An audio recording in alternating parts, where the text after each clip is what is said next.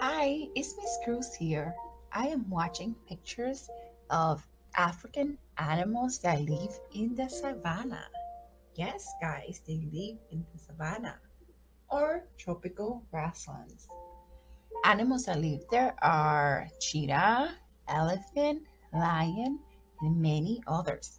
Let's read a book, guys. Let's read What Can Live in a Grassland. To find out more about animals living in grasslands, let's What Can Live in a Grassland by Sheila Anderson. In the cover of this book, I see two elephants. A grassland is a habitat. It is where plants and animals live. Animals have special adaptations. These help them live in a grassland. Bison have flat teeth for eating grass. Their thick coats keep them warm during winter. Zebras have striped coats. Lions hunt zebras, but they can see stripes. The stripes make zebras hard to find. Ostriches have long legs for running. They use their claws to defend themselves. Giraffes' long necks help them reach food. Termites build mud homes to stay cool.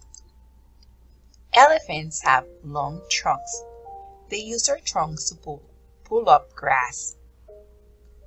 Brown coats make lions hard to see in dry grass. What other adaptations help animals live in a grassland? Badger adaptations. Badgers hunt mostly at night.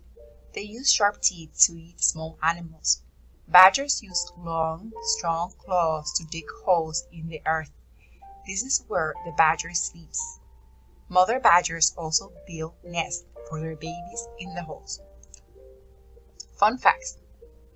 Prairie dogs have sharp front teeth for chewing grasses. They use claws to dig tunnels. Ground squirrels have striped coats that help them hide in dry grass.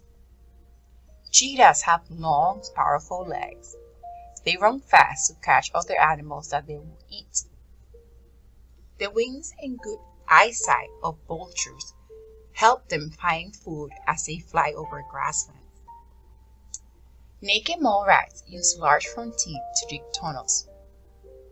Golden eagles have sharp, hooked bills for eating small animals. Kangaroos can jump long distances using their powerful back legs. The rhinoceros has a large horn on its nose. This horn helps it fight against hunters. A grouse's spotted brown feather helps it blend into a grassland. What Can Live in a Grassland by Sheila Anderson. We learn some animals live in a grassland and that they have adaptations or special features that help them adapt to their environment. Thank you for coming to the reading of What Can Live in a Grassland. Thank you for coming to my channel. Thank you. I hope you have a blessed day. Bye bye.